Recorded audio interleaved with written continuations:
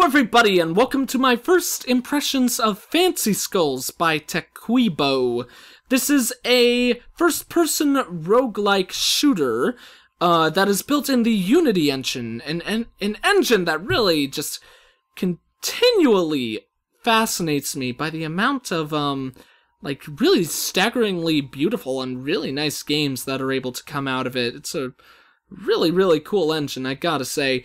But this game, it carries a lot of roguelike elements to it, and many in the fact of it being having its permadeath system and like frequently dying and struggling to fight through the game, getting better and better each attempt you go along. As you can see, they even go as far to have a win and death count on the menu screen, and I haven't even come close to beating this game as far as I am sure right now. One thing that I should definitely point out, this game is in its alpha stages right now, so anything you see is, has the possibility of changing or growing in the future. So let's just, go ahead and jump into things. Right here on the game setup right here, they have all these little upgrades and stuff like that. These are basically things that you unlock by, completing things in the game. Like this one, the random gun, you have to complete the entire game to unlock it first. Obviously, none of these are gonna really matter to us at all, because this is a first impressions video, not like not a full official review where you've completed the game and you're evaluating, everything about it and stuff like that. So here is like the little tutorial for all the controls and stuff like that. We don't really have to focus on that at all because it is all very standard first-person shooter stuff. Space to jump, WASD to run around, left mouse button to shoot, right mouse button is to use ability. I haven't seen any abilities in this game in my time playing it, but they sound pretty freaking awesome. And of course, R to reload. Really cool thing about reloading, that I like. It's a small touch, but it's always nice when, you see the shells for your shots on the floor. Especially in this game's case, when you could even see them fall to the floor as well. That's pretty cool. So let me see, let's go ahead and show off the first room here. How this game works is that they have this little room set up, if we look at it on our map, and you start on this first floor, and you have to work your way to the end of the floor, fighting through enemies room by room, because the room closes up once you step inside.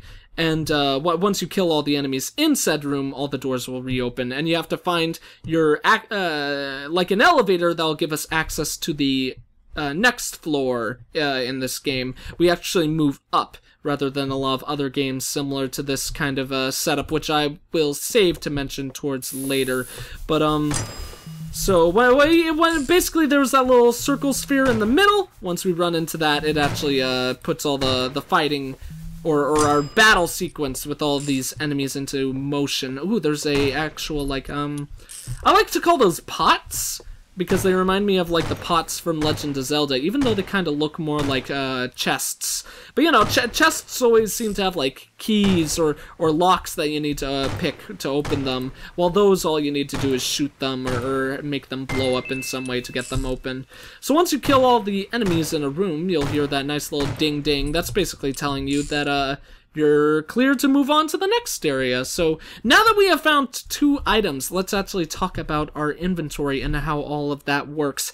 As you guys have probably already noticed, on the bottom right side of the screen, you have your ammo for your weapon. Basically, that just tells you the max, the current clip, like number of bullets that is inside your clip for a weapon. The pistol has unlimited ammo, but we'll find other weapons in the future. Like 2 I've come across have been the machine gun and the mortar.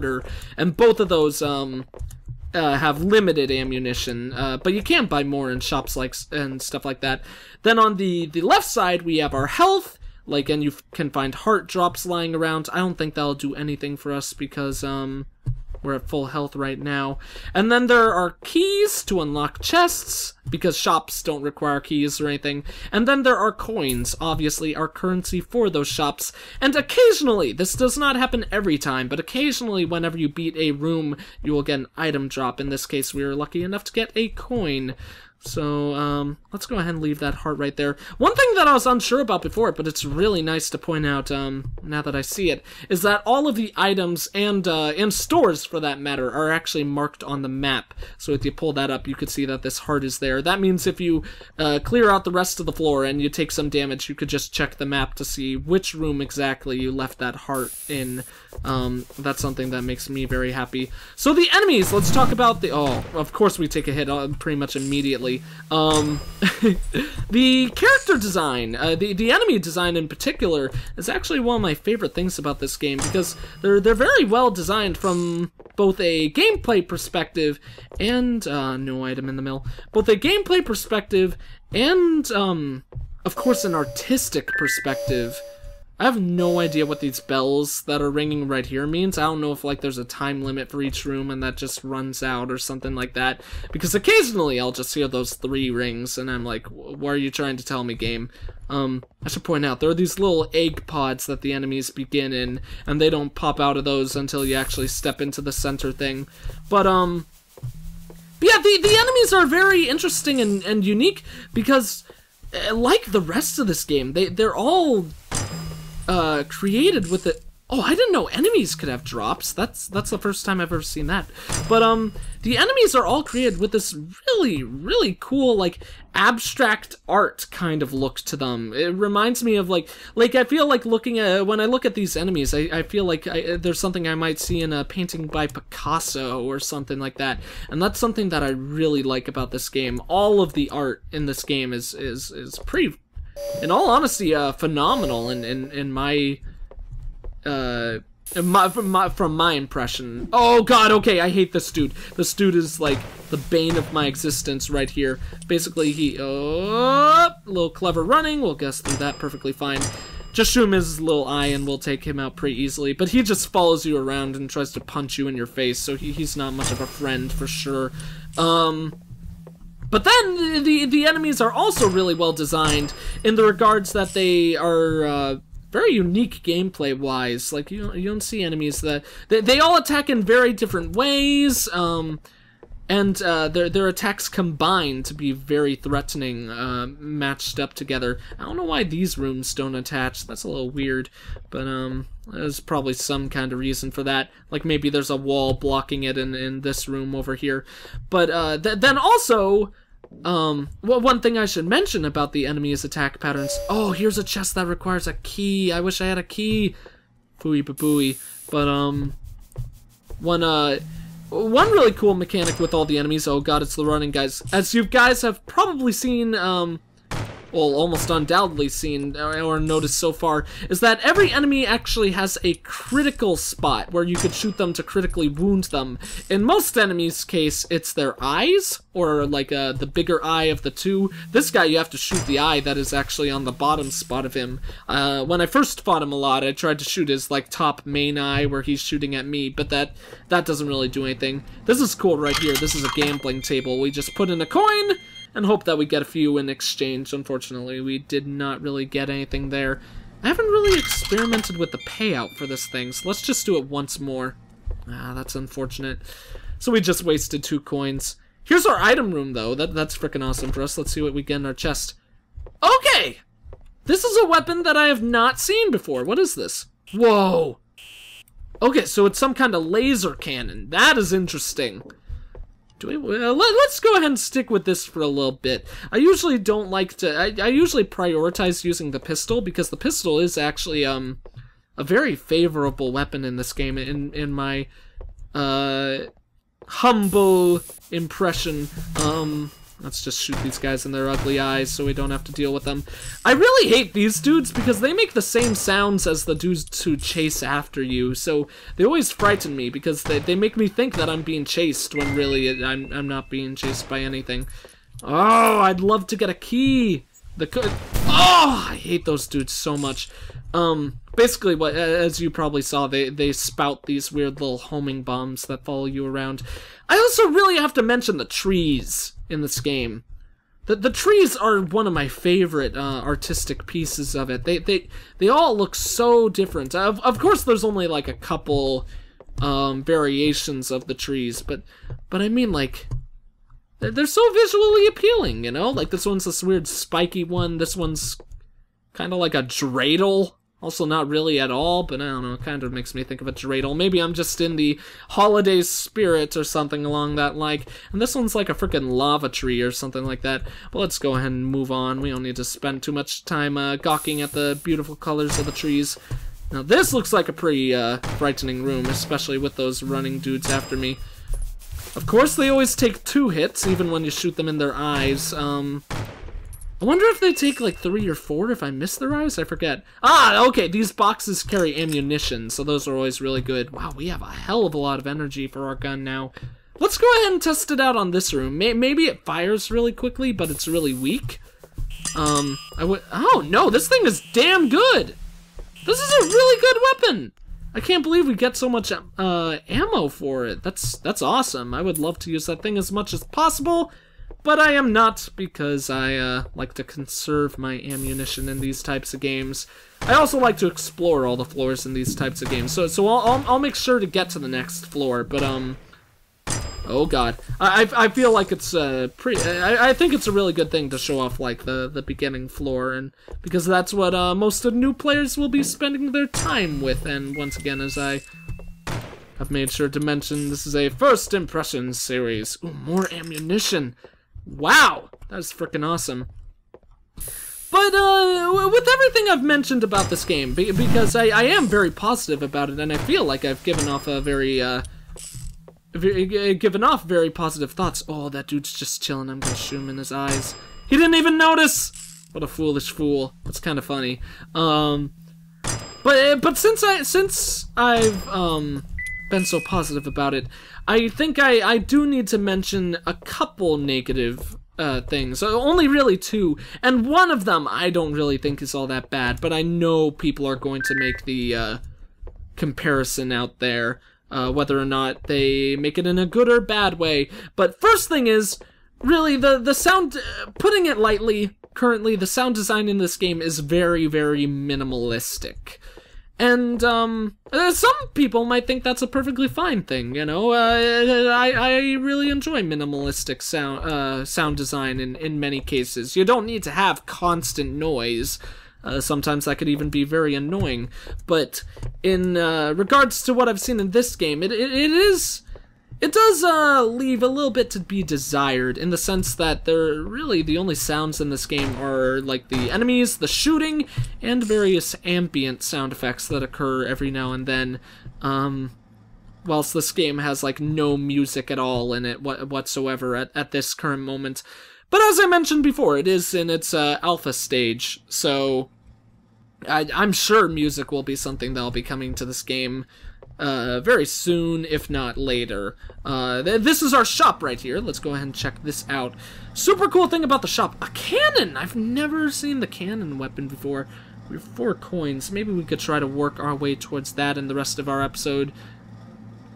Ray gun, see what's in the egg. I kind of want to just buy that because it has egg in it, but we don't need to do that. Apparently, I have to presume that's an upgrade for the ray gun that allows you to see what enemies are on the floor, so that's pretty cool.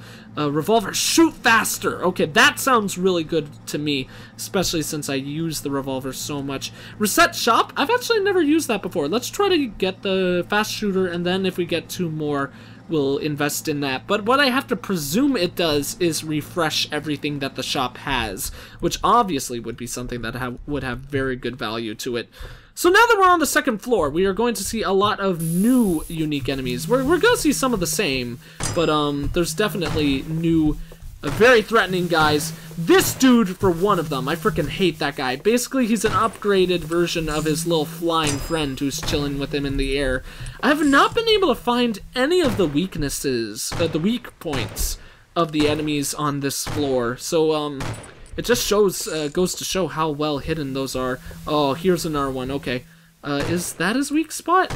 Oh, no, his weak spot's gotta be that little eyeball thing that's circling around him for sure. Oh, I almost hit it. But, this guy's very annoying because he's basically just an upgraded version of the other turret dude. And so far from what I've seen, a lot of the enemies on at least the 2nd floor are just upgraded versions of the 1st floor enemies. that spout out a lot more bullets. But even that, I think, is perfectly fine because they look a lot different, which is super cool. And the greatly increased number of bullets that they shoot out makes them very, very threatening opponents. Really turns this game into a bullet hell kind of situation. How fast do we shoot?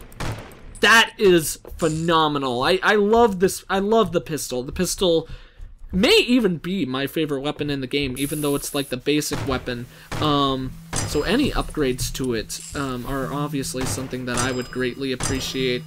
Okay, we've got the running dude. We honestly should, yeah, we could handle him without even a care in the world, just like that guy up there, because unfortunately for him, he was in like the worst position he could ever possibly be for dealing with me. But back to the complaints that I was mentioning before, or things that people might consider complaints. Because especially this one, I think it's quite nitpicky and not really something that should be a complaint. But I do, oh shoot, as an extension of that, I feel like it really is something that does kind of have to be mentioned. And that is basically the fact that this game really has a incredible striking resemblance to paranautical activity. Like it clearly takes I mean, who knows? Maybe the developer of this game just came up with his own idea as well. But from my time of playing it, it greatly feels like it takes a lot of themes from it, because all the rooms are incredibly similar in the way that they lock you in whenever you fight enemies, and like they both have shops, you know, money, stuff like that, heart drops. They're very, very, very similar in regards to gameplay. But honestly, I don't think that's all that bad at all, because, you know, like, this kind of game, you don't really see all that often, like, in the greater scheme of all games that come out, like, every year and stuff like that. And oh, shoot, got run from this dude. And really, this game is so unique and done so well, in addition. Oh, shoot, this is frightening. I'll shoot him in that eye. Shoot, that guy takes so many shots. But really, this game is so unique in its own way, and so beautiful with its art style, that I really feel like that the comparison definitely needs to be made. I don't think it should be a complaint at all, because as long as games are still coming out good, you know, and being well-made, well-designed games, they could have all the similarities in the world, I think, you know? Especially in this game's case, because it really has so much that is different, but, you know, it's a comparison that oh, shoot, that was frightening. I cannot believe I got out of that without taking damage, and there's our first key, that's nice. In all honesty, that's a comparison that I feel a little uncomfortable making, because I think this game is so good in its current stage right now. But, as I said, I think it's also something that kind of needs to be mentioned. Let's see what this reset shop does. The energy, you might think that's energy for our character, but that's just energy for the ray gun, because they always started off with ammunition. Does reset shop work the way I thought it did? Yes, it does. There's also a kite weapon. That's another weapon that I haven't seen before. First shot after reloading, do double damage. Okay, that's the first, grammatical error I've ever seen in this. Actually, is that a grammatical error? First shot after reload, yeah, that's 100% a grammatical error. Should be does. That's a little bit silly, but you know, it's the first one I've seen in this game so far, so I think it's perfectly fine. Although this game really doesn't have all that much text in it, but you know. Oh god. Okay, let's try to figure out the weak point on this dude, if he even has one. Okay, it's his right eye, as opposed to the other dudes whose left eye is their critical spot. Oh lord, this might be the end of us right here. Let's we took that dude. Oh no, I walked right into that one. Oh well, it's probably getting at the point where I should close off this video, because I think I've shown enough to represent Fancy Skulls here. Funny enough, I don't really know what the name of this game has to do with anything, because there aren't too many skulls in the game so far, more just weird abstract monsters. But who knows, maybe that has something to do with the ending of the game, or something along those lines. So anyways, Fancy Skulls is super, super good right now. You could pick this, currently it's on Steam Greenlight, so you guys should all go and give that a thumbs up. I will put a link to where you could pick up this game and the Greenlight page below. But currently you could pick up this game for, I believe, $5 on the Humble store. Yeah. So I think this game would be really cool to get on Steam, because, in all honesty, like already, I think this game is a lot better than let's just say a lot of the games that go through Steam Greenlight. Like, some amazing games have gone through Steam Greenlight, but also some that aren't really all that polished, to say the least. But Fancy Skulls, it's in its alpha stages, and it's already so much fun, so I think it would be well worth it to be on there. And really, all it does is take a moment of your time, if you are at all interested in this game, just to go to the Greenlight link and give it a thumbs up, which of course really, really helps out in support of the developer and stuff like that. So anyways, Fancy Skulls, I think it's super good. 2 thumbs way, way up, as Hades from Hercules would say. And yeah, I'll see you guys next time.